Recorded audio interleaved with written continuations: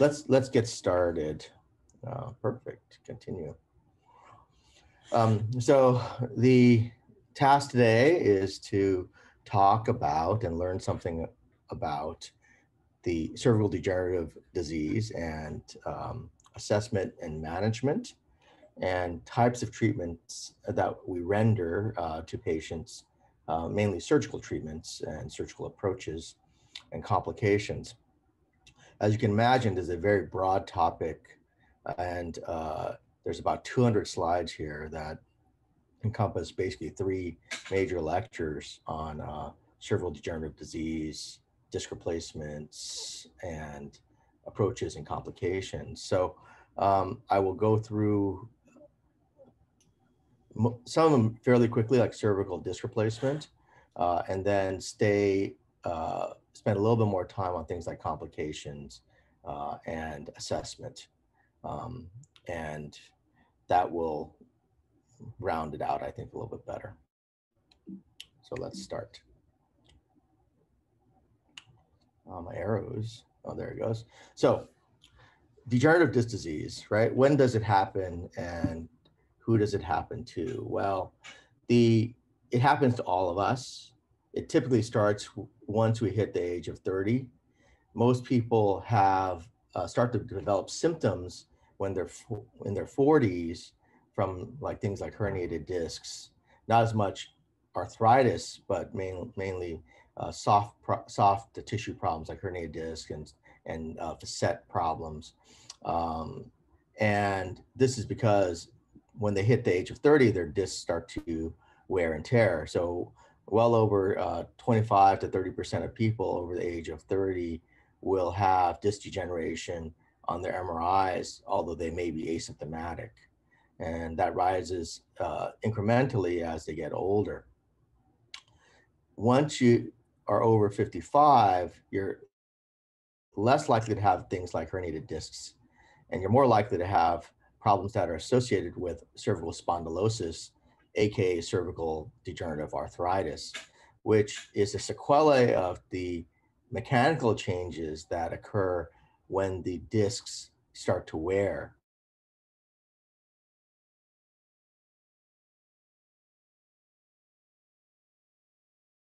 So if the discs are pigment, when they're normal, when they're abnormal, the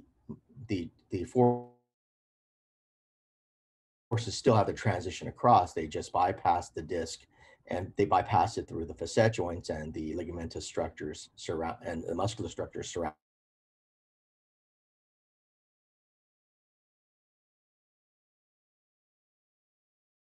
the spine, and mechanical pain as well, which causes radiculopathy, or the spinal cord, which can cause myelopathy. So if you're looking at somebody over the age of 55, they may have more myelopathy than radicular problems, but it is obviously a progression because typically what happens is that the foramen tighten up first, followed by the central canal when you're looking at spondylosis, okay? It's also important to note that the majority of people tend to be asymptomatic despite the fact that they may have ugly looking MRIs.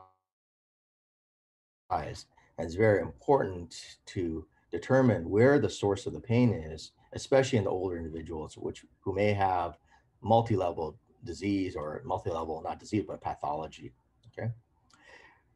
Clinical pain syndromes in cervical spine, and please feel free to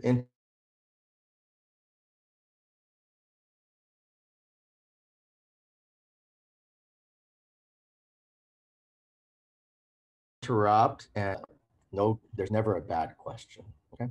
So clinical pain syndromes and cervical spine, as you know, the first two, radiculopathy and myeloradiculopathy, and myelopathy.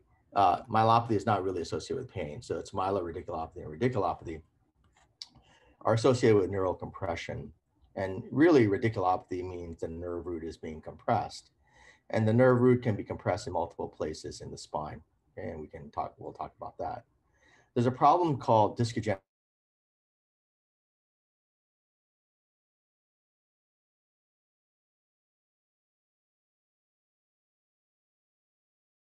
axial pain, which is a very diagratic discogenic pain. We had things, tests that were created by the pain management people, and such as discography, which in which you put a needle into the disc and pressurize the disc, and the pressure within the disc elicits some pain pattern.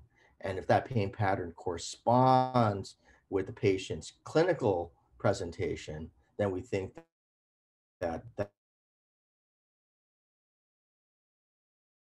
that has some correlation to suggest is causing the pain on those patients. In the best case scenario, in the best of hands, uh, the the chance of getting better is typically at best 75 to 80%. And as you can tell, something that requires injecting a needle into the disc and recording somebody's pain, which is a subjective um, measure, is very dependent upon the person who's doing the test, right? So if you have just like ultrasounds, you know, a good ultrasonographer can tell you a lot. A bad ultrasonographer can really lead you astray. So it's really important to have somebody who actually is good at doing these studies before you actually get them, and like garbage in and garbage out. So some people, there's only a few people in probably the country that do a good cervical discography. They also precede that discography with a psychological assessment as well. And then finally, there's this problem called suboccipital impingement syndrome. It goes under multiple names, and it's due to the fact that the patient has a malaligned neck. And most of the time, people, um, as they wear and tear their cervical spine, they'll go into more flexion. So they'll lose extension. And in order to look forward, you have to extend your neck. And when we are in good alignment, we have a very quite a bit of flexion and extension range. But when you're flexed, your extension range is limited by the baseline loss. And when we try to extend, you're constantly extending your head against your spine to look forward. And that puts a lot of pressure at the base of the skull, your C1 and C2 roots, which can cause base of the neck, base of the skull pain. And then over time, because of the malalignment, there's a lot of stress at the base of the neck near the cervical thoracic junction, because the muscles have to work extra hard to pull against gravity. So those are syndromes that we can encounter and that we should be aware of as part of the difference. Any questions thus far? Okay. So this is a patient who's got a disc herniation, this fairly standard location for it, paracentral herniation, and it's at the C6, C7 level. And at the C6, C7 level, at the level of the problem, it's the nerve root that's the nerve root that exits is C7, right? So there are uh, uh, 7 cervical roots, and then they exit at the level above. So at C6, C7, the 7 root exits, not the 6 root. In the lumbar spine at L5S1, the L5 root exits. So it's a level of, just that you know. And these are the dermatomal pain patterns that people can experience. Note that the C7 root is in the middle finger. That means that C6 is in the thumb and index, and that C8 is in the little finger. And C5 and C6 can mix a little bit. Sometimes people can have one dermatomal distribution off. Also important to note the distribution of the C3 and C4 roots. And you can tell that the C3 nerve root can radiate into the ear and into the jaw, and the C4 root can radiate into the neck. And remember that when you have a diaphragmatic irritation, C3, C4, C5 keeps the diaphragm alive. You can have jaw pain and kind of neck and upper chest pain, and that is in the realm of the C3, 4, and 5 roots. Okay. So the roots have a very, very distinct pattern of pain. However, the facets are kind of overlapping. So facetogenic pain is another pain syndrome elicited by irritation or wear and tear of the facet joints, and you have two of them on each side at each level. So also notable is that the C3-4 facet joint can be in the same distribution as the C3 and C4 roots, right? The C4-5 facet joint, which is the C5 root, can also be in the same proximal distribution as the C4 and C5 roots. However, C5, 6, and C6, C7 levels, which are the C6 and C7 roots, they have this notable trapezial, medial periscapular pain, and kind of pain that goes kind of near the armpit area. And when patients have that particular distribution, be wary of facetogenic pain syndromes. It's hard sometimes to determine what's facetogenic and what is neuropathic, right, or radicular, mainly because the syndromes tend to overlap, but facetogenic pain syndromes tend to be more proximal or more centralized, more axial, near the spine, whereas the radicular syndromes, except for the upper cervical levels, tend to be radiate down into the arm.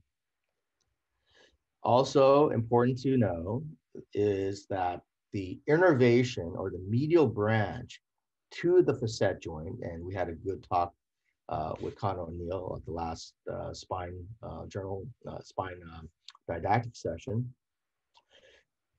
comes from the root at the level of and the root at the level above. So at C4, C5, which is the C5 root, that C4, C5 facet is innervated by the C5 and the C4 branches, medial branches from the C5 and C4 roots, okay? So when you're trying to burn that nerve or trying to diagnose whether or not that facet is painful, you have to anesthetize or burn the nerve, the medial branch from the nerve above and the medial branch from the nerve at the same level. So two areas of burning to deal with one facet joint.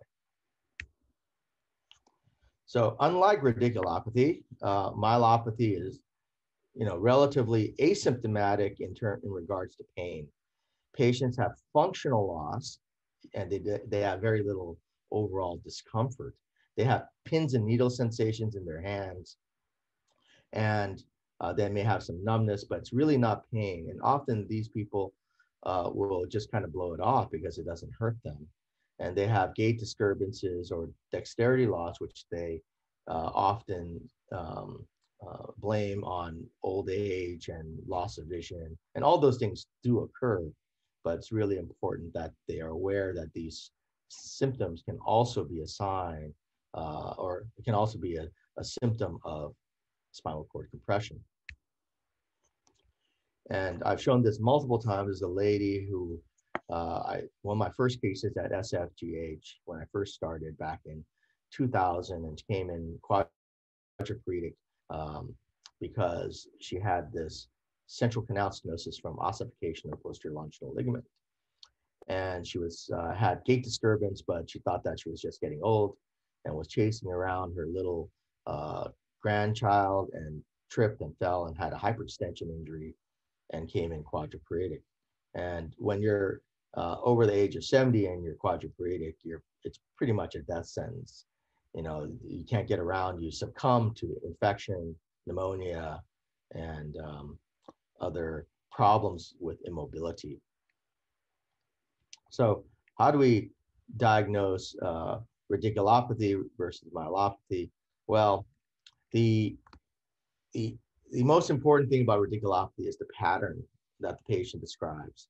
And if there's any myotomal losses, such as, actually myotomal pattern strength loss, right? So if you look at what the myotomes are, you should be very familiar. C5 is the deltoid. C4 is kind of like 3 and 4 trapezius. And C6 is biceps and wrist extensor. And C7 is wrist flexor, finger extensor.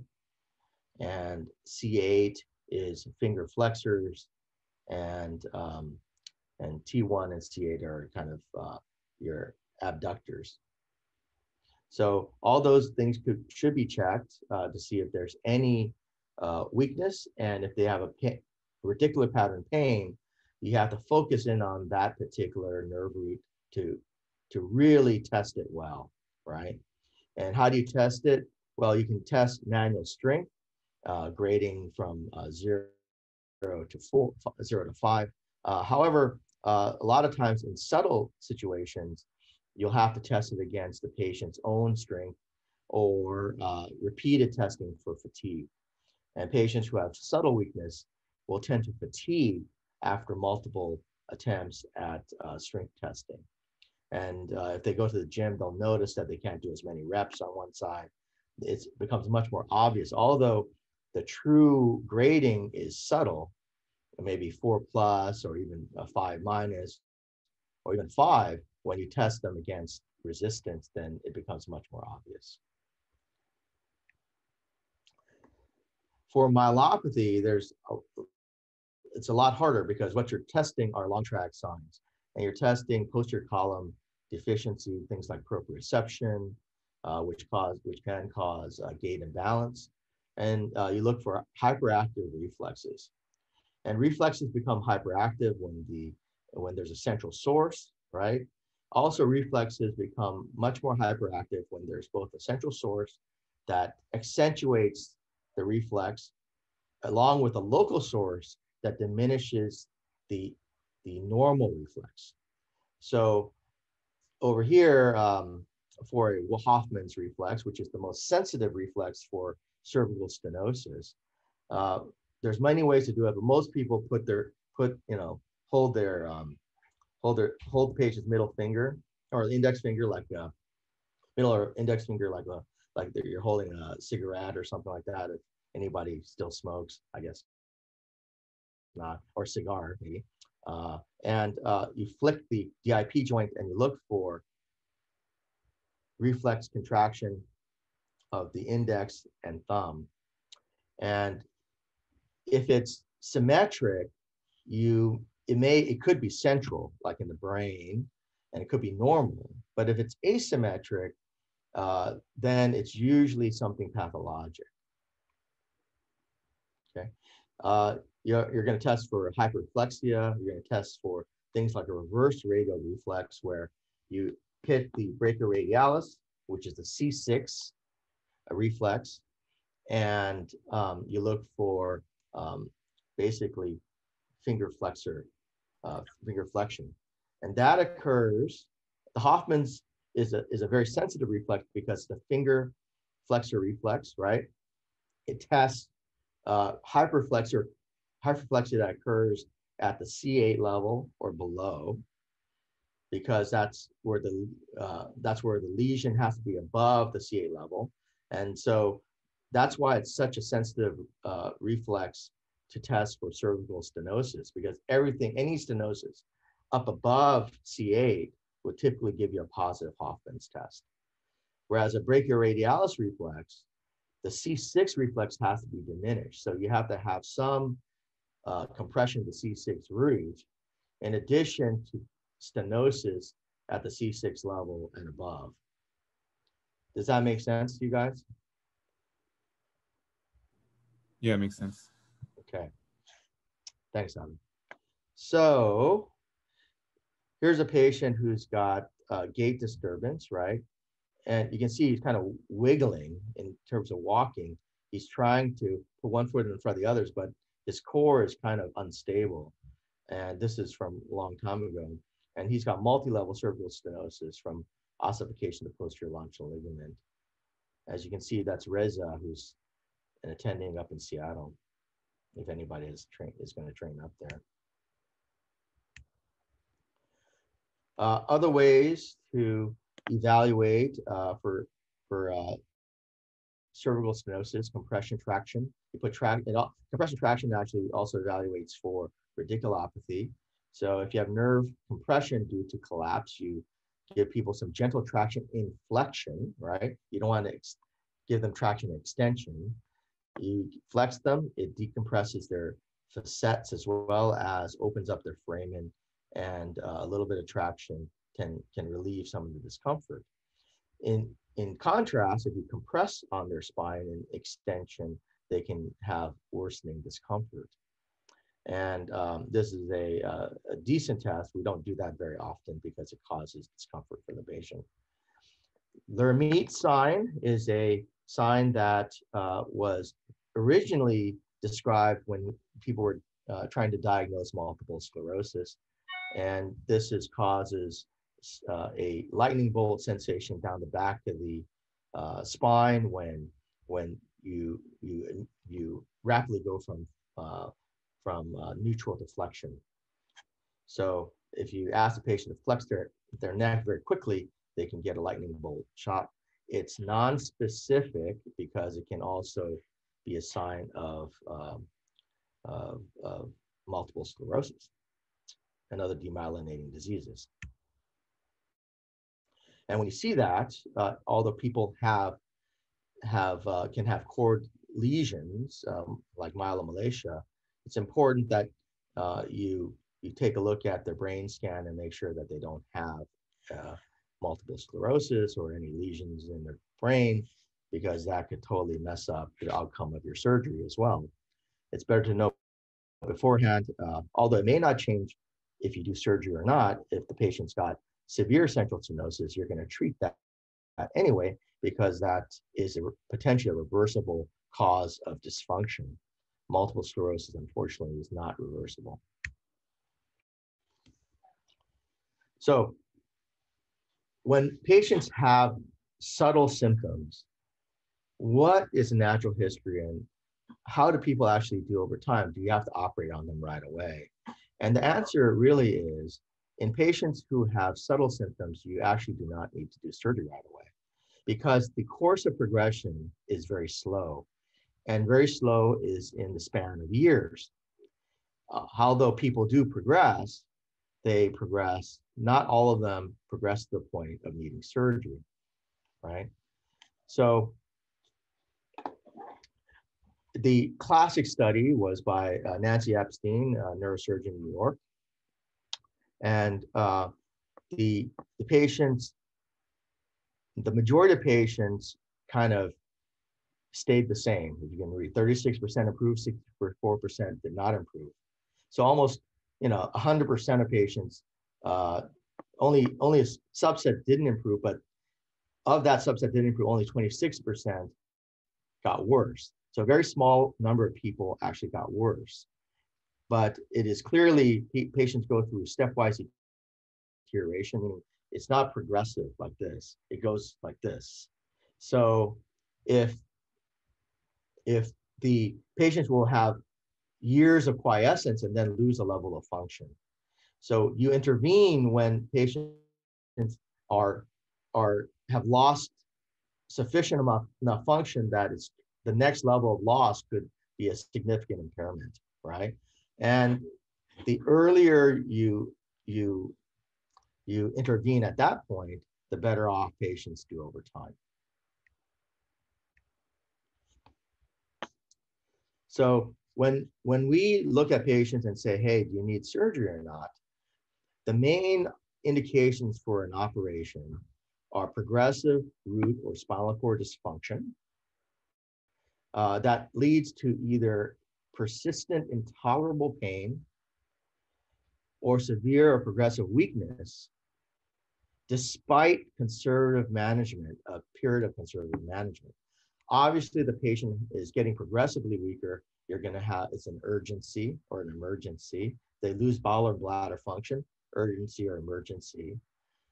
But most of the time, if it's just pain, even if the pain is severe, you should start them on a conservative management program, which includes physical therapy, traction, maybe anti-inflammatories, some oral steroids, um, to help mitigate the discomfort so that they can hopefully wait it out long enough that the symptoms themselves will improve over time.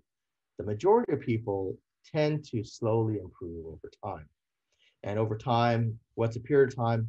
Typically between 6 weeks and 3 months is how long we tend to wait, as long as they're not getting weaker. Even if they have a baseline level of weakness, like a 4 out of 5, which is weak, but it's not severely weak and can still function, we would allow them to wait and monitor them over time for progression. If they have severe weakness, like they can't move, their arm is paralyzed, then you have to operate on them. Okay? And surgical approaches, um, in the subaxial spine, there's a standard Smith-Robinson approach anteriorly. Upper cervical spine is a little bit more technically difficult, and we usually use our ENT physicians to help us out into submandibular, transoral, and mandibular splitting approaches. And then posterior approaches are typically all midline. There is a lateral approach where you can actually see the vertebral artery, but we typically don't use that approach. The standard Smith-Robinson approach, as you know, anybody who's been with me in the operating room, we've done this a lot. It's a blunt dissection between a normal tissue plane, between the strap muscles. Well, you go through the platysma in the beginning, then you go through the strap muscles, and then you go to the interval between the trachea and the trachea and esophagus complex and the carotid sheath. And then underneath all that, you'll see the longus colli and the alar fascia, which is this fascia over here, or the prevertebral fascia, as some people like to call it. And it's called alar fascia because when you trace it out, it looks like the wings of a bird, okay? Or as it's flying towards you. On the left-hand side is the incision areas where typically people make to determine levels. And it's good to generally know, but most of the time we do these things, we do it under lateral fluoroscopy and really precisely determine where the incision should be. And we've gone that way mainly because of disc replacements. And when we do disc replacements, we have to be directly in line with the disc space. There's not a lot of tolerance for being off one way or the other. Whereas in ACDFs, we have a lot more tolerance because we take a little bit more bone off so we can visualize interbody space better. Kind of for your learning, I guess, the key elements for determining level, if you're going to do it via anatomic approach, is C6 is really the cricoid, right? So if you're looking for C5, C6, it's at the level of the cricoid. C6, C7 is probably going to be just slightly below the level of the cricoid. Thyroid cartilage is expansive, so it's between C4 and C6. Hyoid bone is like around C3, C4. And the mandible is C1, C2, or C2, C3. It's really very high up. Hey, Dr. Day, can I ask a quick question? Absolutely. What's your indication for asking ENT to help with an approach? Is it 3, 4 and above? Are there body habitus that Very good question. So when do we ask them to do the approach? Well, most of the time, there's a couple of indications, right? The first indication is, for me, it's a high approach that has to get at like C2, C3 or above. And those require working around the marginal mandibular branch of the facial nerve, which runs on top of the fascia of the salivary gland. And if you get that nerve the patient's going to have a droopy mouth on one side. So it's a very, very bad complication. And therefore, they know how to get at it. And what typically they do is, because it's on the it's on the ventral surface of the salivary gland fascia, they work underneath the salivary gland and flip the salivary gland cranially in order to use the gland itself to protect the nerve. You know, if you get injury to the salivary gland, you're going to get a fistula, right? But I think the fistula is easier to manage than a injury to the marginal mandibular branch.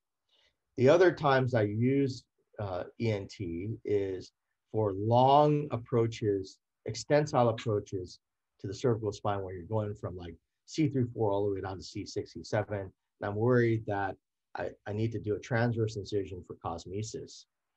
And they can do a very long transverse incision and pull and do a neck dissection all the way down and get you where you need to go for 4 levels with a more cosmetic incision. Otherwise, you can actually get to that incision through a oblique incision and get to all those levels from 3-4 all the way down to down to C7, T1. Okay, so that's your extensile, typical standard extensile approach is oblique along the borders, along the medial border of sternocleidomastoid. So, however, that's not a very cosmetic incision, and cosmesis does matter because people have to live with that for the rest of their life, right?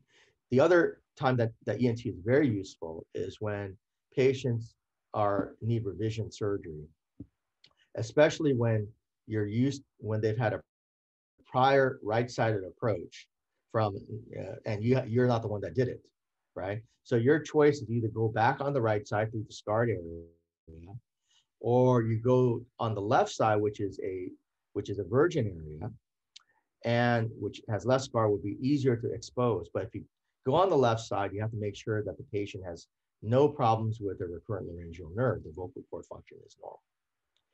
And the only way to tell is that you have to get somebody to look down and look at the vocal cords. So you either send them to the ENT clinic and have it done, or just ask them to help you, and they do that the day of surgery in the pre-op area, and they'll follow you afterwards. Patients who have severe dysphagia that you need to do an anterior approach, which you try to avoid if they had severe dysphagia, are best done in concert with ENT, mainly because they have a fantastic speech swallow program that can follow patients over time and manage them for their voice as well as for their swallowing. So they can get baseline measurements and see how people are doing over time. So those are times that I use ENT, and those are the reasons. Okay. So you see this kind of like a dissection. I think this is the hypoglossal nerve, and this is one of the branches of the supralaryngeal nerve. And this is an old picture of a mandibular splitting approach, where they cut the mandible in half, pull on the tongue, and you can see all the way. You can kind of see the hypoglossal nerve right here. You can see all the way up to C2 and C1, C2. It's pretty crazy. And interesting enough, people do okay, mainly because most of the time when you're doing this is for tumor. And with tumor, the expectations in general are fairly low because people are so focused in on not dying from the tumor. If you get the tumor out, they're very, very happy, despite the fact that they may have some morbidity from the approach. That's beautiful. Right. So we talked about reaching things up high, right? And now we talk about reaching things down low. How far can you get from your standard incision? It depends on the patient's anatomy. And most of the time, you can get enough exposure to fuse, but not necessarily always decompress C7, T1. And sometimes, depending on the patient's anatomy, you can get to T1, T2. Below that, up to T4, you're going to need to do some a manubrial splitting or sternal splitting approach to get access. And that requires help from your thoracic surgeons. Luckily, there's not a lot of problems at the CT junction down below C7, T1. And most of the deformities that occur in that upper thoracic area are often addressed through big resections or osteotomies posteriorly in that area, which keeps you from having to violate the chest, okay? Most of the problems are degenerative infections, problem of tumor. And again, these are fairly rare, luckily.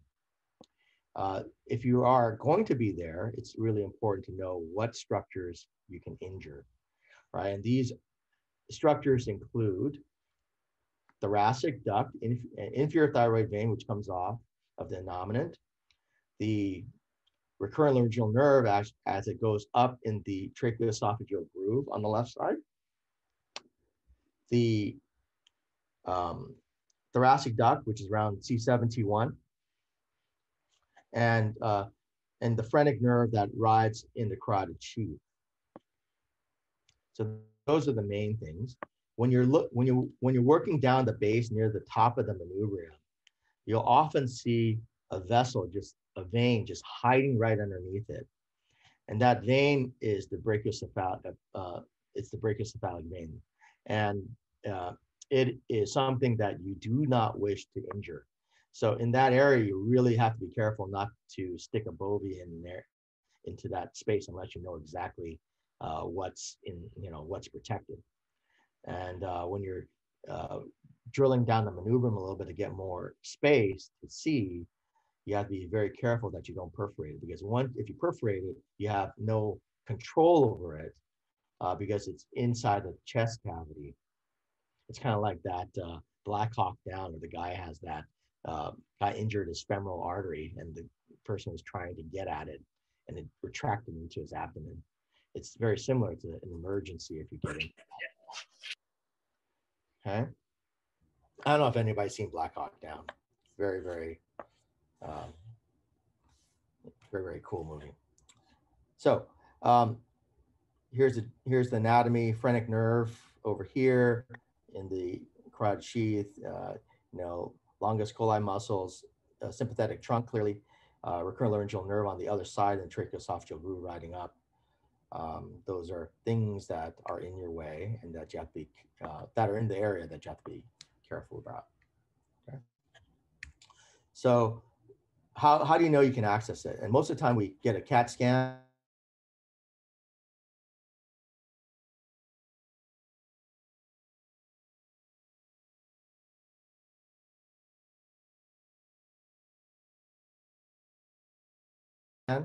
That includes the manubrium or the sternum.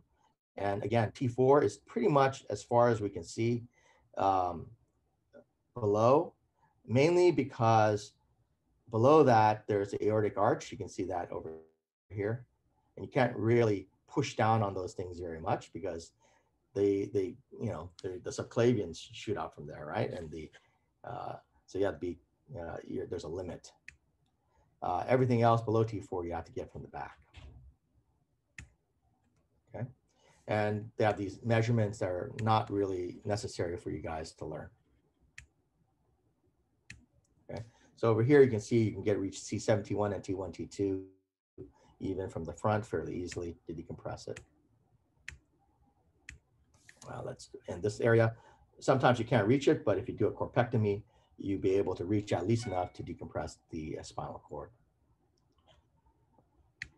We're at 9:16 right now. Do you want to take a quick 5-minute break, or do you want to keep on going? I think we can keep trucking. Yeah, Okay. keep going. Let's forget all these approaches. There's also approaches that were that were described a long time ago about taking part of the sternum manubrium out, taking cutting the clavicle, and then flipping the whole thing over. And people don't really do that. Most of the time, if you're trying to get into the chest, you just split the sternum, and it'll take you all the way down to T4. But remember the sternal wires and stuff, they're not benign, and most of the complications are due to the fact that there's no soft tissue coverage over those wires, and it can lead to sternal osteomyelitis and some serious problems. And this is the, resection or osteotomy of the manubrium and the clavicle. People don't really do that because there's a lot of morbidity from the shoulder from that. Okay. So let's see. When do we go anteriorly? When we have to approach the whole canal in both nerve roots. We can do that posteriorly as well. But when we really kind of say, if you've got a lot of neck pain, we tend to approach it anteriorly because we were able to address the disc, which is one large potential component of neck pain. We can control the alignment better from the front when we're doing short segments. And we kind of tend to stay away from the adjacent segments because when you, as you can see, as you can imagine, when you're doing a posterior approach, you tend to, your exposure tends to potentially injure the facet capsules in the adjacent segments as well. It's hard to kind of stay in the area that you want to and still be able to see enough to do the work. And then in patients who have significant weakness or numbness, an anterior approach works better because the motor component of the nerve is more ventral as it exits the spinal cord.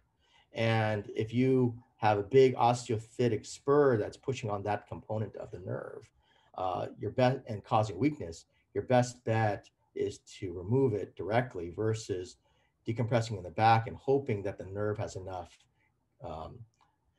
excursion to float away.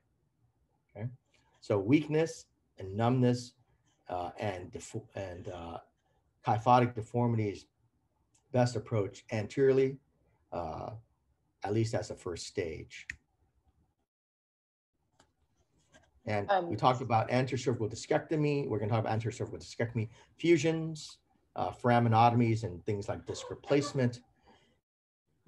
As you may, we do so many fusions here. It's really important for you to realize that anterior cervical discectomy without fusion was done in the past, and it still remains a viable option. That's when you remove the herniated disc or part of that herniated disc, and you leave the segment unreconstructed. And what happens at that segment, it does collapse a little bit, and it does collapse into some kyphosis sometimes. And people can develop neck pain after surgery. But if your pain was purely radicular, you can actually get away with that. You have to pay a lot of attention to doing a good foraminal decompression. So there are people out there that have had just anterior cervical discectomy without fusion that have done quite well. If you're trying to do multi-level ACDs without fusion, then you run into serious problems because you start to add up on the focal kyphosis and turn it into more of a global kyphosis, which is a bad deal. Fusions were then done, and fusions are great operations because they're very, very reliable surgeries. They tend to heal quite well, especially 1 level and 2 level. And they accomplish the goal of removal of the disc, reconstruction of the level, improvement of the up-down stenosis. And some people actually just do fusions and they don't even decompress the foramen because they're betting on the fact that you've restored the height of the inner body space, which causes indirect decompression of the neural foramen at that level. And especially in surgery centers, they tend not to be too aggressive because they don't want to lose a lot of blood and they want to be quick. And people can do ACDFs. If you don't want to do a foraminotomy or central decompression, you can do an ACDF in literally half an hour, right? You just take the disc out, clean it out, put a graft in there and put a plate on, you're done. And you don't even have to put a plate on for 1 level. So, and the fusion rate is about the same. There's anterior cervical foraminotomies, and this is a minimally invasive approach to the uncus, and that's where you work to remove the entire uncovertebral joint and sometimes the herniated disc on that side. It's usually unilateral for unilateral pain and compression, and it's fairly versatile. But because you're working right on the uncus, it requires some specialized equipment like endoscopes and some fluid under gravity, and you have to be careful about the vertebral artery, which is a devastating complication. And finally, the cervical disc replacement introduced in Europe in the in the late 90s, introduced in the US in the first clinical trials in the early 2000s. And we were one of the IDs No, first. just went to sleep. No, she has no peripheral access. Oh, you're okie dokie. So,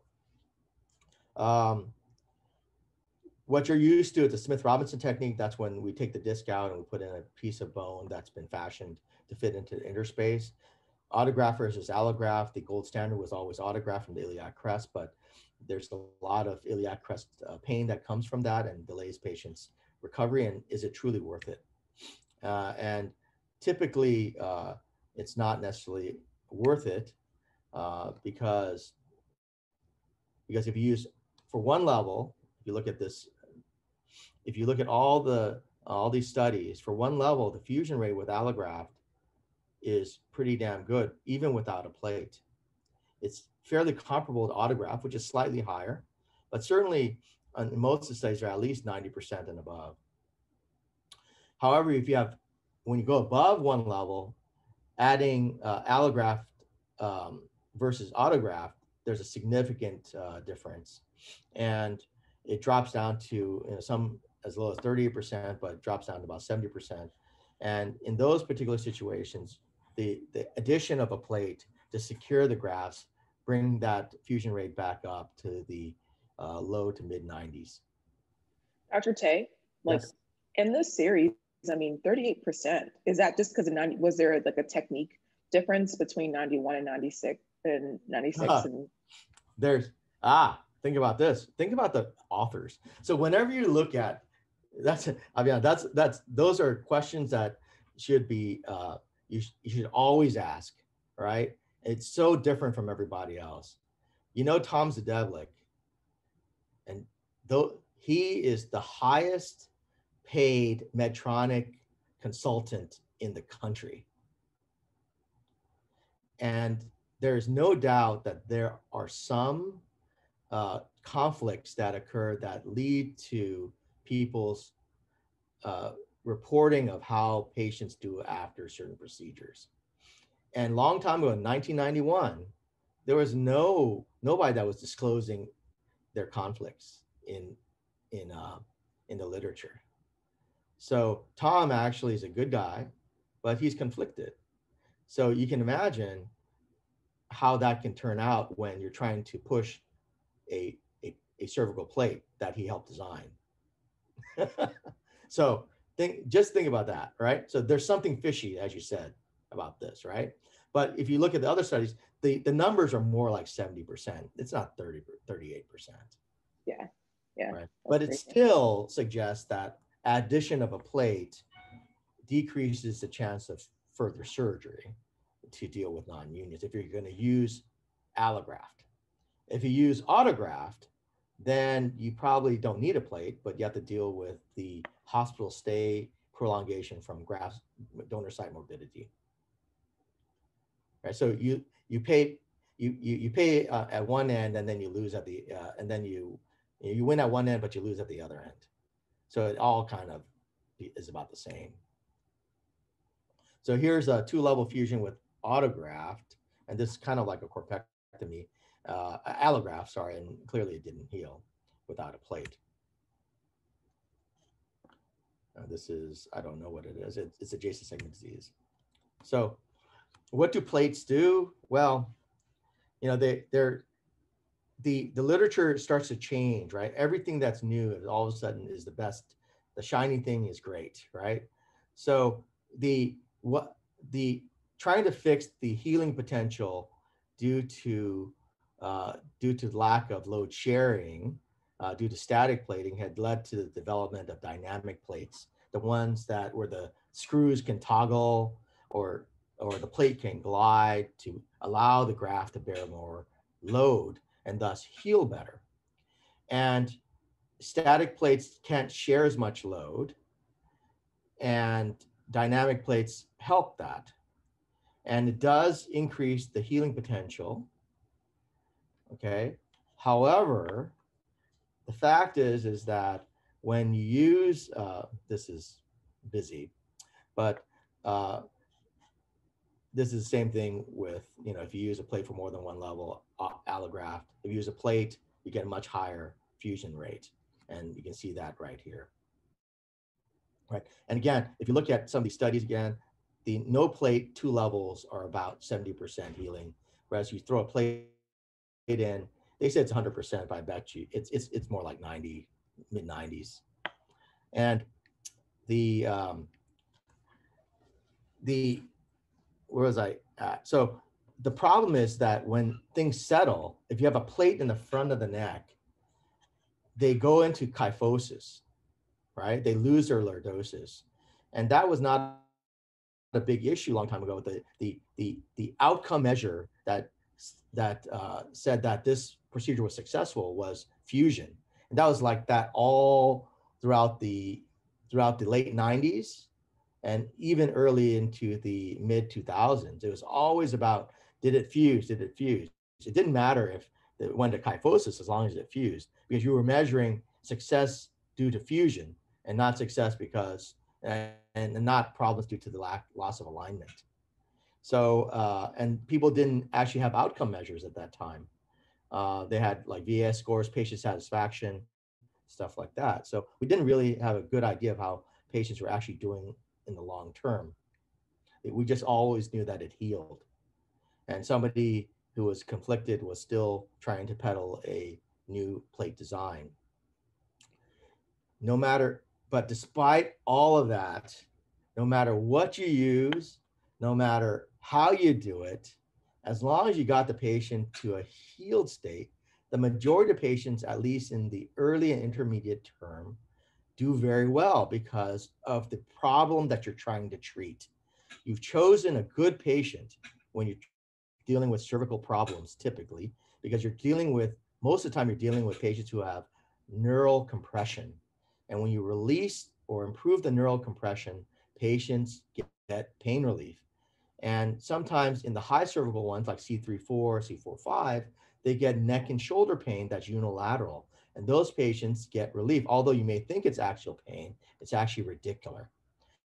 So these days, those patients, have a dramatic drop in their pain, as well as a dramatic improvement in their outcomes early on, which gets sustained up to 2 years and longer.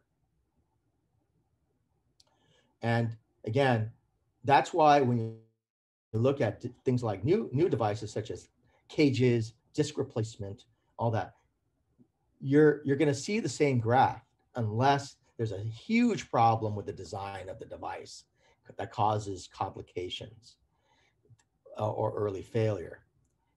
If you have a decent device that stays in the inner space, you're going to get a good outcome early and in the early and intermediate term because you've operated on the right individual with the right problem and you did the decompression correctly.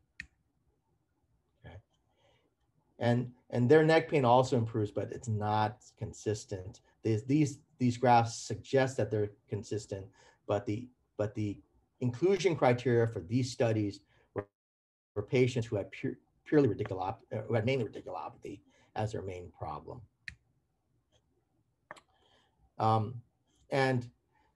But there is a limit to how many levels that you can do in the front well, right?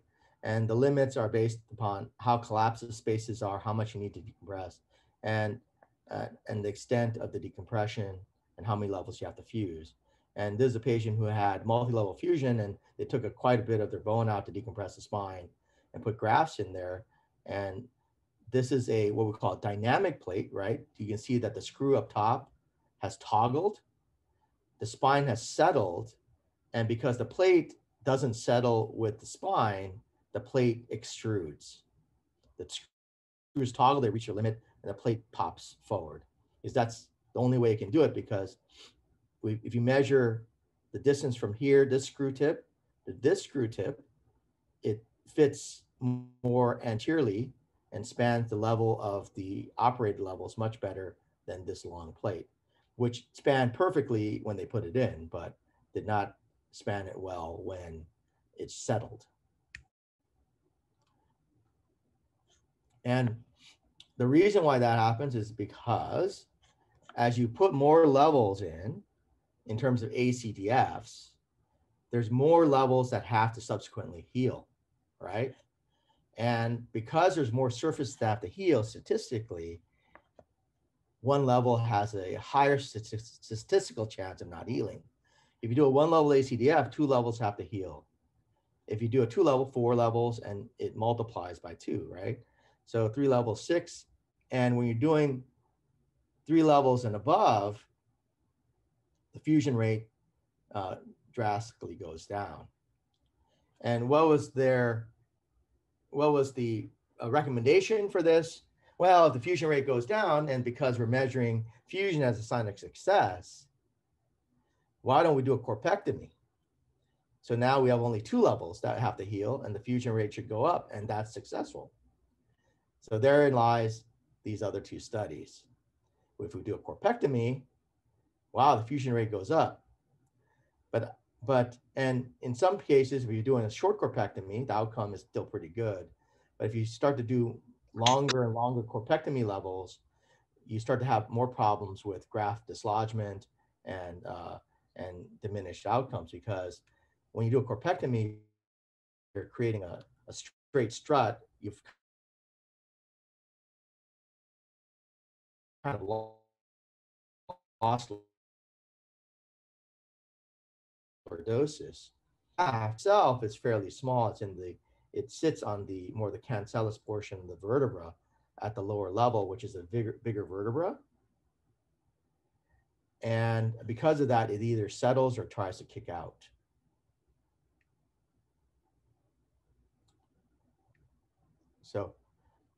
So then when they started doing corpectomies, long corpectomies, they found that by trying to solve one problem, they created another problem, and it caused a lot of graft dislodgement, which was very difficult to deal with. They had to fuse them in the back, multiple levels. So if you're going to do a multi-level ACDF and you have 1 or 2 levels that don't heal, you can fuse 1 or 2 levels in the back, right?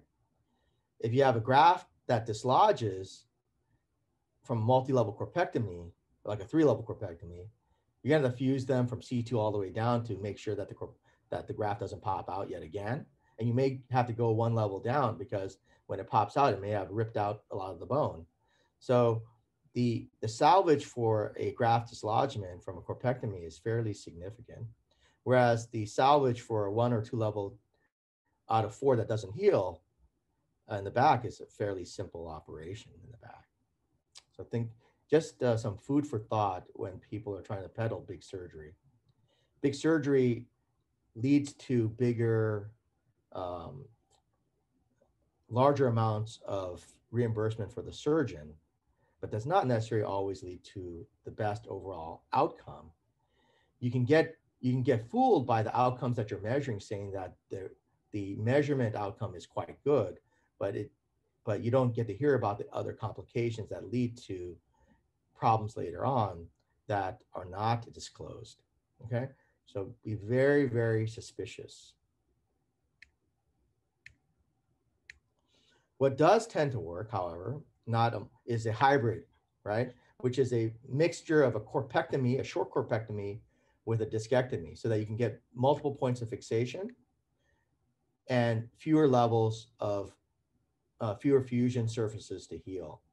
And this is actually a very reasonable operation to do, a reasonable approach to do if you want to decrease the number of fusion levels and not have to go posteriorly. But again, you can do multi-level anterior operations, and then the area that doesn't typically heal on a multi-level ACDF is C6, C7, which is the stress area. And eventually you just put a cable back here, and the healing potential is 98% when you do a posterior one level fusion. The recommendation when you were doing a long time ago, the recommendation that the societies gave, or most of the groups gave, if you did a multi-level ACDF, more than three levels or more, it was recommended that you fuse them posteriorly because of the serothrosis rate. That means that you have to fuse them 3 levels in the back, or 4 levels in the back, and that's pretty significant for the patient. And really, if you think about it, if you talk to the patient about what to expect, a 30% non-union rate is 70% union rate. 70% of patients are going to do just fine. And I'd rather take that risk and tell the patient that, and you put it that way, patients will probably take the risk that they'll just go ahead with the index operation and see if they don't heal. If they don't heal, to have a smaller operation that doesn't hurt their muscles back in the back of their neck as much. Okay. So serothrosis, stiffness, adjacent segment wear and tear. And that all happens. Every level that you fuse, you lose about 10% of your overall motion. And patients who have pain initially, and they're stiff because of pain, will tend to have better perceived motion after you relieve their pain. However, from a mechanical standpoint, they'll be limited to that point. It's 10% of normal motion that they lose, not 10% of the motion that they present with. Okay. Okay. So because of these issues with the motion and with adjacent segment disease, somebody that's very, very smart and very inventive created disc arthroplasty. And disc arthroplasty is not new. It was started by multiple people long time ago with different types of devices, but materials were not very good at that time. People used Art Steffi, who was one of the people who developed pedicle screws and got sued up the wazoo during the pedicle screw litigation, that our former dean, Dr. Kessler, was involved in. He created one of the very first lumbar discs made out of rubber. And it was a rubber disc made out of the same vulcanized rubber that they used in the Indy cars for their tires. As you can imagine, foreign material in the body, failure, Art Steffi turned into a bad guy. But he was actually, trying to be inventive. He thought he was doing the right thing for his patients by trying new things. But I don't think that the patients liked him very much if he didn't disclose everything to them about that. Now, disc arthroplasty of the modern type started probably back in the late 90s, early 2000s, and it was started in Europe. And this is the very first design of the ProDisc C. And at that time, it was cobalt chrome with a titanium nitride coating, which actually is a lower coefficient of friction than cobalt chrome, and a ultra high molecular polyethylene bearing surface, right? And because of the FDA, the titanium nitride was taken away, and it was basically cobalt chrome on a titanium plasma spray, again, polyethylene, ultra high molecular weight, gamma irradiated polyethylene. And this was a steel implant, and you can imagine from your experience with metal on metal hip implants, you would think that this particular implant would suck and cause ions and all sorts of problems. And apparently it's actually had a very good overall track record over the last 10 years. And metal ion wear is metal ion levels are fairly low. And it's quite interesting. So the neck does not move as much, or does not have the same amount of pressures as the hips or the knees. And when we use, that allows us to use different types of materials for that. And cervical disc, because we're running short on time, cervical discs are approved for 1 and 2 level, and usually for people who have good bone stock and not any prior cervical surgery or deformity.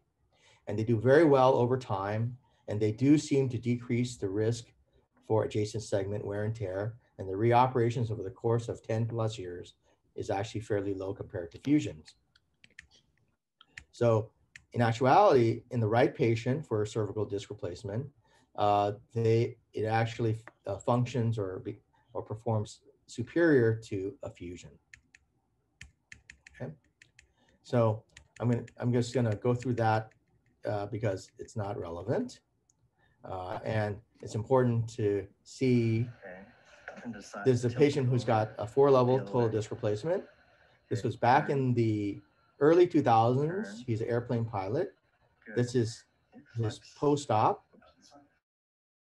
Yeah, and then the other way. Oh, that's right? awesome. Okay, so this is just recently.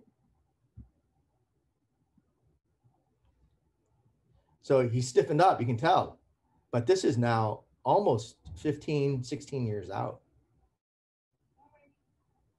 And they're all functioning fairly well. And certainly better than a multi-level fusion. Okay, foraminotomies, posterior approach foraminotomies for unilateral radiculopathy, right? Is Ash still here? Has he come on yet? Ash. Yep. I got 2 more. Yeah, take your time. 2 more minutes. So I will. I'm gonna skip this part. Okay. And this is a posterior foraminotomy. And here's the facet. Here's the lamina. Laminoforaminotomy. You're taking down the lamina, right?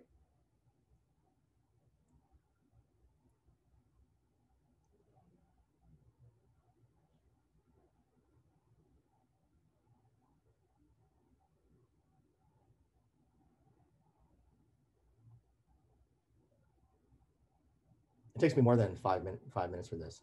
So, and then now we're using a kerosene to remove. Here's the nerve root right here, right? And this is the supraarticular process at the level below, right? Remember that supraarticular process is a key structure, both in the lumbar spine and cervical spine. It determines where the traversing and exiting roots are, right? Where you identify them. So here's the nerve root, here's the ligamentum flavum, and that's the thing. So finally, one last thing about complications before I give it off to Ash is the one complication in the anterior cervical spine that you have to be careful about is infection. Infections in the anterior cervical spine are extremely rare, right? They're less than 1%. If you find somebody who's got an infection in the anterior cervical spine, you have to make sure they do not have a esophageal perforation.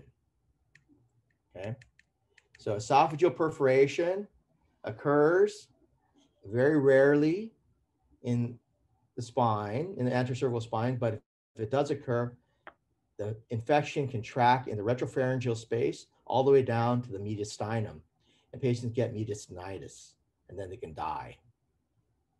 So how do you diagnose that? You do either a esophagram, right? You do an esophagram initially with hypake or a water-soluble dye, contrast agent. And if you don't see anything obvious, then you can do a barium, follow that up with a barium swallow. The reason why you do water-soluble first before barium is that barium can cause mediastinitis as well. So if you got a big old hole in your esophagus and you throw a bunch of barium down there, the patient doesn't do too well. If you have a small leak, the barium is actually much more sensitive at finding a small leak. Okay, just because you have a negative hypake swallow does not necessarily mean that you do not have a hole there, a small leak. So you have to do both, right?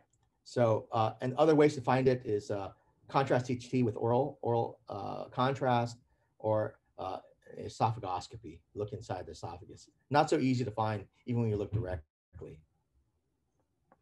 Okay, so I'm gonna, any last questions before, the last 3 minutes before I give it to Ash? Thanks, Dr. Tay, for that review. I had a question on cervical disc replacement. The 2 studies that I remember reading about that were long-term studies for cervical discs were with the ProDisc 2, like a randomized control trial, and the Charité. I don't know how to pronounce it, but those 2. The Charité was is a lumbar disc. Oh, it was a lumbar disc. Okay. Yeah, and it's off the market because they had complications associated with it over time. It was actually created by a physical therapist in Europe. That's a design. And there was a lot of flack about that from who created it, but it was certainly, was popular for a while. The ProDisc C has a one level. We're probably out to about, 15 to 17 years.